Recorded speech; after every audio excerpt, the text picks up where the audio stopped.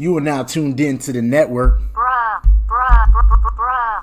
I guess we got a girl saying bruh this time. This is the YouTube channel that takes complex networking topics and dumbs it down to a more simpler language. Today's topic is describe physical infrastructure connections of WLAN or wireless local area network components. Those components include AP or access points, WLC, wireless LAN controllers, access and trunk ports, and LAG, which is a link aggregation group. Let's go ahead and take a look at the CCNA exam blueprint. We haven't covered it too much, but again, I'm going to be covering just the wireless portion of the CCNA exam. If y'all want me to cover the whole blueprint, I'll do that if y'all want to, but help me get my subscriber game up, hit that like button, put some comments below, and share these videos, subscribe to my channel, and then maybe I'll be more inclined to cover every topic in the CCNA blueprint. Bruh. So this is the exam blueprint, Cisco's CCNA exam version 1.0. Exam code is 200-301. Yeah, I know I'm going back to the basics right now. Normally I've covered CCNP topics. I want to go back to the basics here and just cover the wireless portion of the CCNA exam. In the last video, we covered comparing Cisco wireless architectures and AP modes. Today we're going to describe physical infrastructure connections. Notice the key words here, right? Compare, describe, describe. That's why we haven't been doing a lot of hands-on stuff. We haven't been doing a lot of labbing. But when we get to this section right here, which is about 2 videos after this, we're going to be configuring. So we're going to actually get our hands dirty with a wireless controller. And yes, believe it or not, I do have a physical wireless controller. We may just do the wireless controller, virtual one on packet tracer. Because, for the CCNA exam, you don't have to really get that down and dirty. You just need the basics on how to, as you can see here, for client connectivity using GUI only. So you don't really have to know about wireless controllers. Obviously, the more you know, the better. But for the CCNA exam, we just need to configure it using the GUI. You can also do the CLI as well. But anyways, let's talk about the differences between physical interfaces and logical interfaces, right?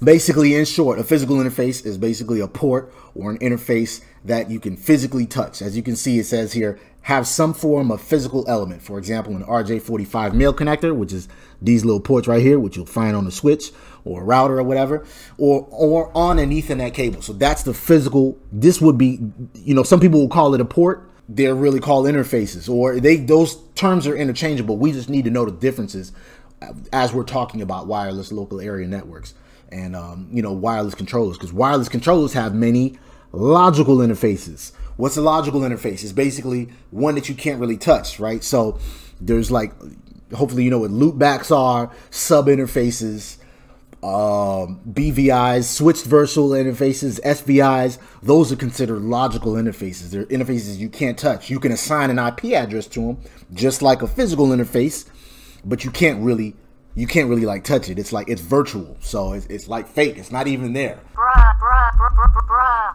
So you look at this image right here. We got this physical interface right here. This physical thing right here is port 1. So that's just physical, right? We have this port 2 right here, which is associated with VLAN A and VLAN B. These would be considered like logical. You can't really touch them. And then its logical interface is known as port 2. It could be like gigabit 01 or fast Ethernet 01, whatever the case may be. Then we have some logical interfaces, which are like aggregate ports, which we're going to talk about.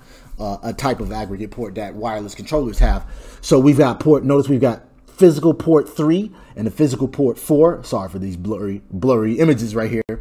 We can combine these 2 ports to create what's called like an ether channel or a port channel, right? And it would be combined as one. So physically it's 2 ports, but logically it's 1 port. That's the difference between a physical interface and a logical interface. So we've got 2, in this case right here, we've got 2 physical interfaces kind of combined to be 1 logical interface. Virtual interfaces or logical interfaces are software-based interfaces that you create in the memory of networking device using Cisco iOS commands. They do not have a hardware component, but they're associated or can be associated with hardware. So you can have loopback 1, loopback 2, loopback 3, etc. They're virtual. You can't really touch them, but you can assign an IP address to them. You can shut them down. You can turn them back on just like a real port, but they're virtual. We had to get that squared away, but we also need to know the difference between access ports and trunk ports. Like I said, I'm covering just the wireless portion of this exam. If y'all want me to cover more, you know, leave some comments below, share these videos, help my subscriber crown go. Bruh. I love this girl. Bruh. We got tired of the dude that's saying bruh. But anyways, let's talk about the differences between access ports and trunk ports. Access ports basically is a PC would be connected to an access port or anything that's on the access layer. Remember in the last video, we talked about the core layer, the distribution layer, and then an access layer, right? Access layer have all the access ports, right? Usually it's end hosts that are, you know, connected to access ports or one device that's connected to it. A UPS, a tablet, a PC, a laptop, whatever. And it's usually associated with just a single VLAN, right? Like in this case right here, this access port is associated with VLAN 100. This access port is associated with VLAN 200. This is 300. This is 100, right? An access port is a port that can be assigned to a single VLAN, as we just mentioned. The frames arrive on an access port are assumed to be part of the access VLAN. This port type is configured on switch ports that are connected to devices with a normal NIC card or network card, for example, a host on a network.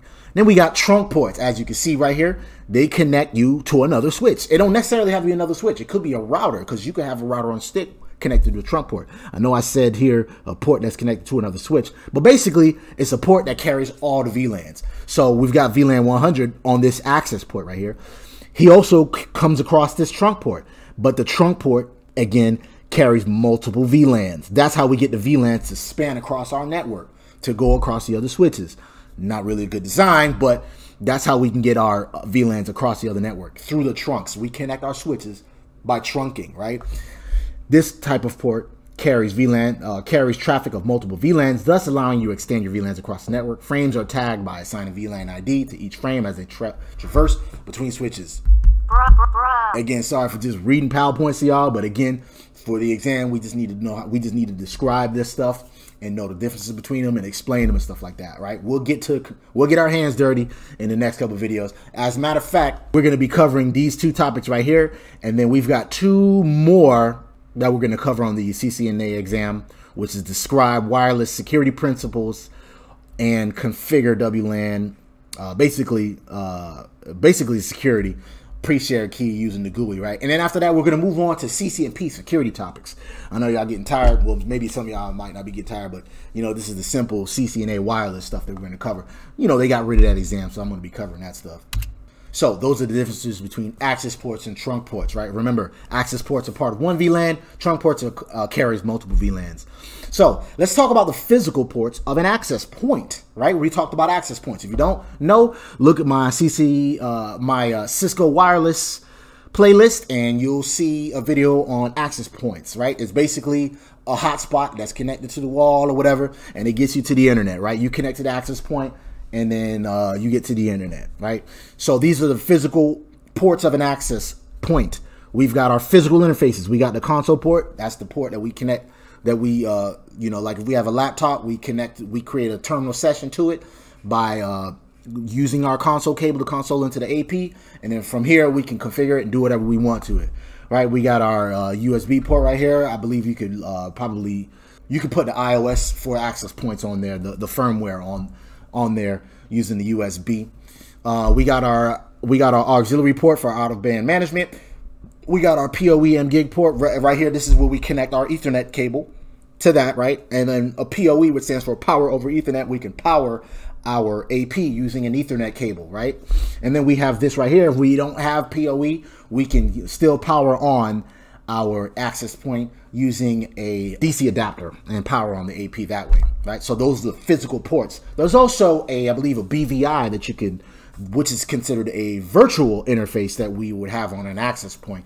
That I don't believe you need to cover for the CCNA exam. I'll probably leave in the link in the description below, but I just believe that it's important to know what a BVI is. That's, I believe, a bridged virtual interface. So the physical interfaces. Remember, we talked about physical interfaces and logical interfaces. Right now, we're going to talk about, on a wireless LAN controller, the physical interfaces, the interfaces or ports that we can actually see and touch, right? This right here is a 5508 model wireless controller. I believe I have this model right here. We'll probably get our hands dirty in another video. But anyways, we've got a couple physical interfaces that we need to know about. We've got our service port right here, right? This is used for out-of-band management, system recovery, initial boot functions. So when it powers on, we need to, you know, change the iOS and stuff like that. We're going to use our service port to access it, right? It always connects to a switch port in access mode. So we've got our wireless controller, right? We connect our service port to an access port on a switch, and then from there we can access it, you know, remotely or whatever. But remember, we're going to be going, this is normally associated with just one VLAN. We'll have a management VLAN, and that's how we can access it, you know, through a terminal session using the service port. There's also the redundancy port, which is just below that. This guy right here is used to connect a peer controller for high availability or HA operation. So if we've got two wireless controllers, we're going to connect them using the redundancy port. We're going to have a cable connected right here, and then the other end of the cable is going to go to the redundancy port of another wireless controller. So if we've got two wireless controllers that our access points are, you know, that our access points report to or join, if one of them goes down, then the redundancy is going to be, you know, basically they're going to start talking to the other wireless controller. And that's what redundancy is, basically. If one goes down, then we'll still have connectivity using the other one. That's what the redundancy port is.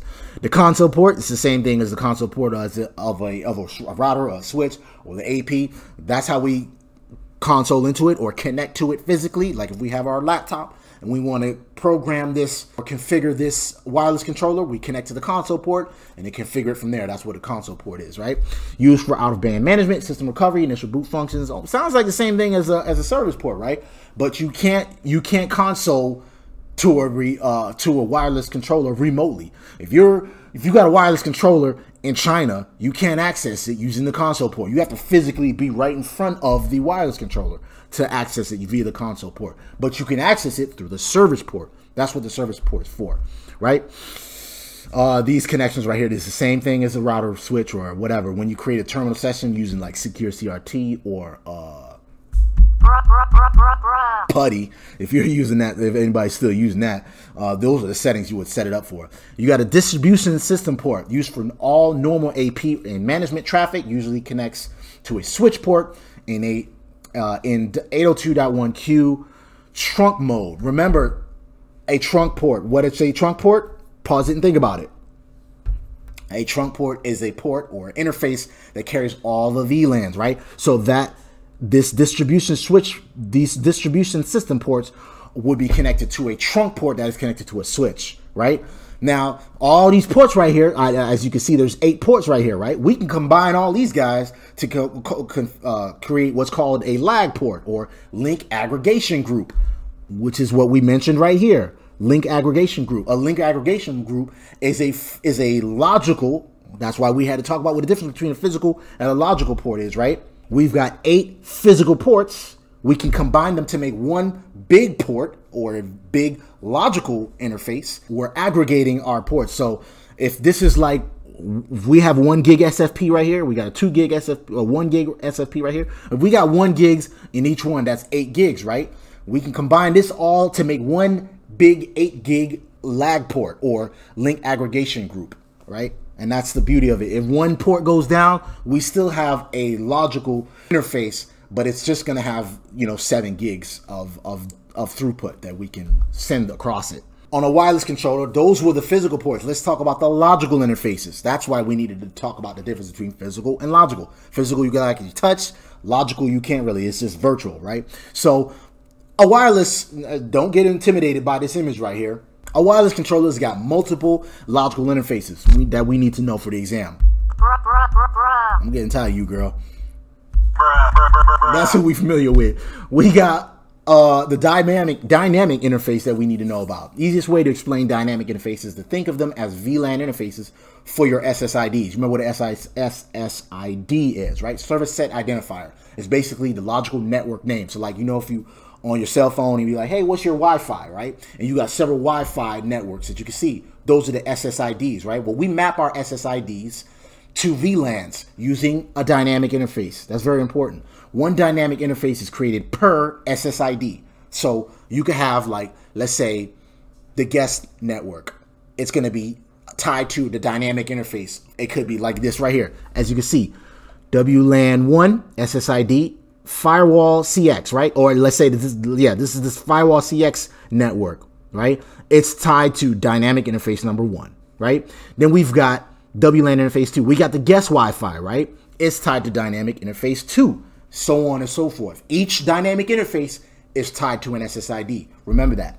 A virtual interface, we talked about what those are, right? But a virtual interface on a wireless controller is used to manage or support wireless clients by providing DHCP relay functionality, guest web authentication, VPN termination, and other services. So here's a virtual interface right here. That's what it's used for. You know what DHCP is, right? It's a service that allows us to assign IP addresses automatically to our clients on the network, right? But the virtual interface on a wireless controller handles relay functionality, right? So we might not have DHCP on our wireless controller, but if we have a DHCP server that's on another network somewhere, that's what a relay is, right? The relay acts like a middleman. He takes all these DHCP requests and hands them off to the DHCP server. That's one function that a virtual interface has, right? Also VPN termination, as I mentioned, and other services. The AP management interface, which is right here in the blue. As you can see, this guy's not tied to any VLANs or anything. Take a look at that, right? We've got this guy, he's tied to VLAN 10, right? The dynamic interface. Then we've got this other dynamic interface. He's tied to VLAN 11, right? Then we've got, so remember, those are dynamic interfaces. We can create them on the fly. That's why they're called dynamic, right? Then we've got this virtual interface. As we said, he's got a couple functions. And we've got the AP manager interface. It's used to connect a peer controller for high availability operation. So this is similar to like the redundancy port, but this is virtual. This is virtual. So we need to connect our AP, like let's say this wireless controller, we need to connect this wireless controller to another wireless controller, right? To create a redundancy, right? Wireless controller 1, wireless controller 2. If wireless controller 2 goes down, then the AP manager interface is going to use this to connect the two, between the two, right? One of them goes down, then we still have our AP manager interface. I'll leave a link in the description below if you want a little bit more. I didn't want too much, too much text and stuff on here. But anyways, a management interface is the default interface used to access and manage the WLC or wireless controller. So if we need to access it via the GUI, or like if we need, like let's say this wireless controller, his IP address is 192.168.5.5, right? If we need to access it, we would put that in the browser, access the GUI. But when we put it in the browser using like HTTPS or HTTP, we're going to be using the management interface to access it. The management interface uses HTTPS, SSH, NTP, all kind of protocols to manage the wireless controller. So if we need to configure it and access it, we use those protocols by using the manager interface. Our management VLAN in this case is VLAN 4, right? So the AP manager interface and the manager interface are tied to VLAN 4, right? Then we have our one thing that's notable. One thing to note is that it's the only pingable IP address and used by administrators to manage the WLC. Then lastly we have the service port interface, which is bound to the service port and used for out-of-bound management. This is a virtual interface right here, right? This is the service port. It's tied to VLAN 2. When we need to access it remotely, we're going to be using the service port. If the device goes down and we can't remote into it to like via HTTPS or whatever, we can still access it using the service port interface, right? And then we've got this console port right here. I know he says right here, this is not really a logical interface. I don't know why I put that there or why they put that there. The console port is actually a physical port. So this port right here is physical. So I don't think they should have put that there. Maybe they put that there because they were just talking about the differences between physical and logical in one image right here. So here's a typical wireless infrastructure. We're taking all of what we talked about here and we put it all together. We put the AP, we put the access point, the wireless LAN controller, our access and trunk ports, and the lag port. We're putting all of this together, right? Because those are the physical infrastructure connections of the wireless local area network. We're putting them all together here, right? We've got our laptops using these. This is not really an access port. This is wireless, right? But when he gets onto here, this is the access layer, right? This lightweight access point is connected to a switch using an access port. Why? Because this is only one VLAN, right? This is and again, this is split mat architecture because this is a lightweight access point. He only has some functions. The other functions are handled by the wireless controller. This wireless controller is connected to a bunch of switches, or one switch really, through a trunk, right? And we can access our wireless controller using, this would be kind of like the management VLAN. This VLAN 11 right here, this is just an example. This is our management VLAN right here.